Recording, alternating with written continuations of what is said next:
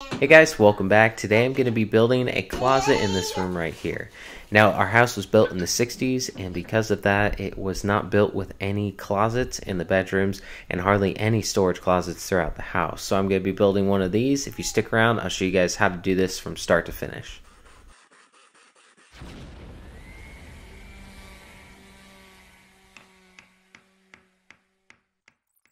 Now this style of closet is probably one of the simplest ways to add on a closet into a room, especially with smaller rooms like this. You don't want to take up a ton of space, so I'm building what I would call, I guess, a bump out closet or pop out closet, just taking a chunk out of the room and turning it into a closet. Now I've already posted a video on how to build a pantry for a kitchen. Now that was a little bit different situation. Our house actually ended up having a small section that wasn't being utilized. I noticed that we were missing space in our floor, and I opened it up and there was a 2 foot by 3 foot section that was closed off, and maybe they planned on making it a closet at one point and forgot. So I ended up turning that into a closet. That doesn't happen very often, finding wasted space in your house, but if you do, you could do something similar to that. So go check out that video after this one.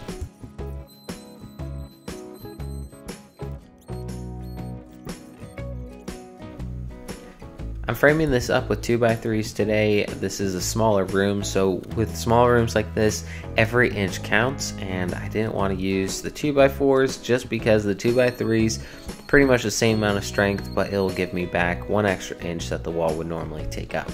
This is not load bearing, it's not supporting anything, it's just going to be an add-on into the room. It's going to be mounted to the walls and to the ceiling, but it's not supporting anything. So 2x3s are plenty strong enough to do what I need right here.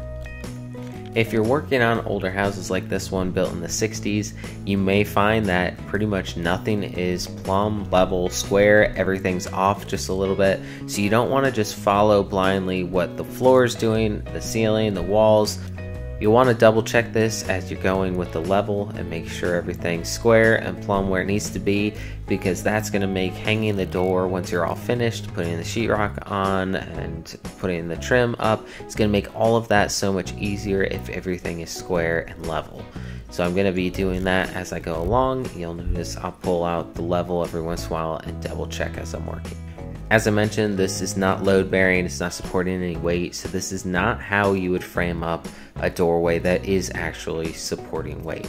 If you're doing that, you're going to need a header to go up over the door. This is pretty much cosmetic only. It's just going to be holding up the sheetrock, framing that in, keeping it sturdy with just the weight of the sheetrock. I'm done with the framing. I'm going to quickly throw up the drywall, and then I'm going to need to do 2 coats of spackle, lightly sand, and then I'll get to painting that afterwards. So stick around, I'll speed through this really quick and show you guys the process.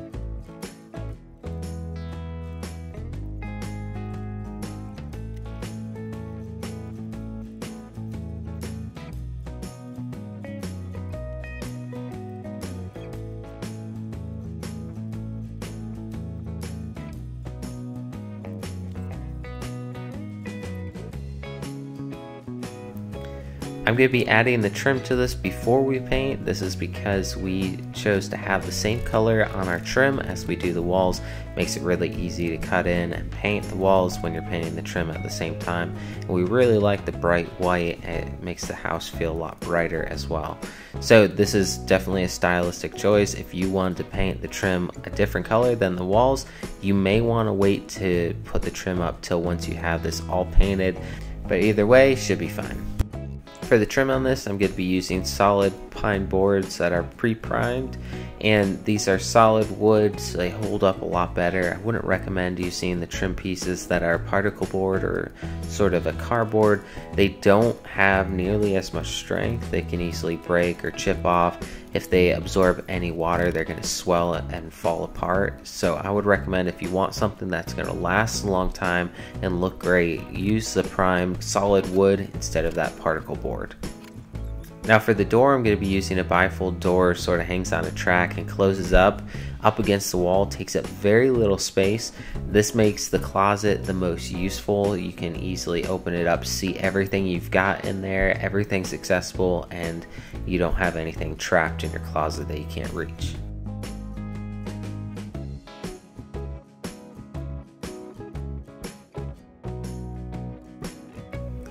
For anything that you're hanging up in the closet, the rod, any shelving, if you're screwing into the sheetrock, you need to have plastic dowels. The screws will not hold into the sheetrock, and chances are there's not a stud where you need it to be. So definitely get some of these plastic dowels. I really like the self-tapping ones. They screw in by themselves into the sheetrock, and then you just put the screw right into that plastic hole that it's got. Now this holds up to 79 pounds each plastic screw that I'm putting in, so that's plenty of weight. There's 3 screws on each side of the rod, and then 3 or 4 screws on each of these brackets for the shelf. So that's way overkill for what I need, but at least I know it's gonna hold and I'm never gonna have any issues with it.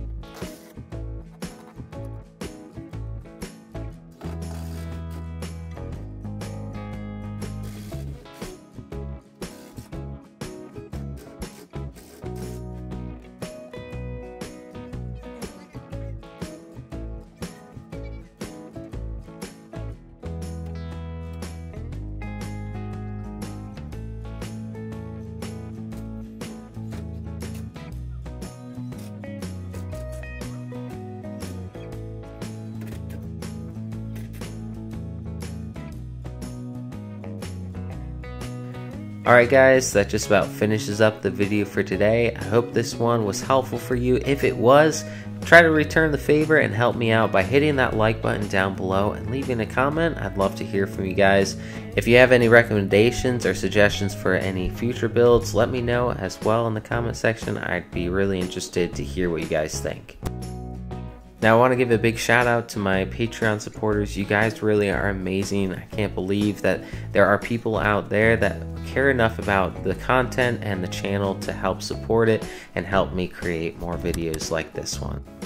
I'm going to be building 3 more closets in the next couple months. 1 linen closet in our hallway, 2 more bedroom closets, and they're going to be a lot more extensive than this one here. So if you're interested in those, if they've been posted, they're right here at the end of this video. Click on those and go check them out. Thanks guys, I'll see you in the next one.